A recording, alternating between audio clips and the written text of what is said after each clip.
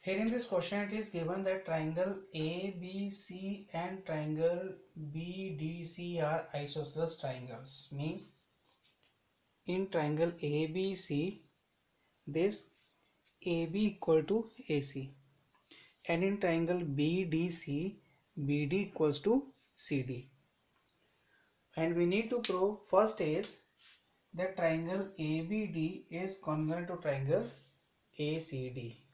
So if we say here in these two triangles, triangle ABD and triangle ACD, AB equal to AC because these are ABC is isosceles triangle, so it is given AB equal to AC. Similarly, BD equals to CD is also given, and this AD is common in these both triangles. So by side congruency, these two triangles are congruent, which is the first part.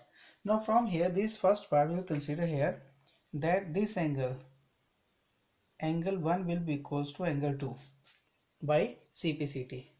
So this is the first case that this AD bisects angle A. Now here in these both triangles, triangle ABD and triangle ACD, AB equal to AC because it is given BD equals to CD, that is also given at AD is common. So these both triangles are congruent by side congruency. So therefore angle 1 equals to angle 2, that is AD bisects angle A. Now the second case, triangle ABP and triangle ACP. Here in these triangles, AB equal to AC, which is given, angle 1 equals to angle 2, this we have proved, and AP is common here in both the triangles.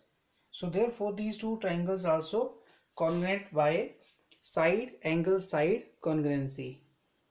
From this congruency we will use two results here, that angle 3, this angle 3 will be equals to angle 4 by CPCT, and BP equals to PC also by CPCT. So if BP equal to CP, it means AP bisects this BC, base BC.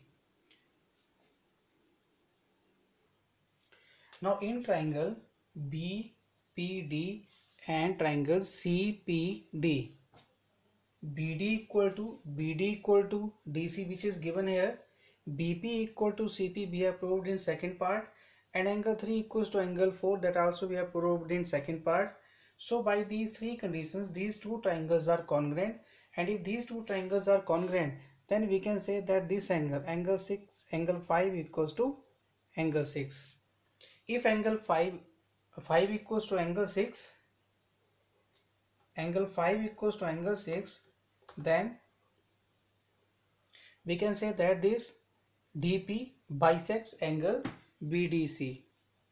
So now we need to prove only that AP is perpendicular bisector of BC. So for that, because angle 3 and 4 are equal, as we proved in second part here, these both are forming linear pair, and if in linear pair both the angles are same, so the each angle is 90 degree, so it means this is perpendicular, and because we have proved that BP and PC are equal also, these are bisected, so this is AP is perpendicular bisector of BC.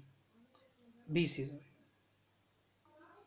Now because here angle 3 equals to angle 4, their sum is 180 degree because these are forming linear pair, so angle 3 equals to 90 degree. So it means if angle 3 is 90 degree, so AP is perpendicular to BC, and because it is also we have proved that BP equals to PC, so this AP is perpendicular bisector of BC. So this is the proof of all these four parts.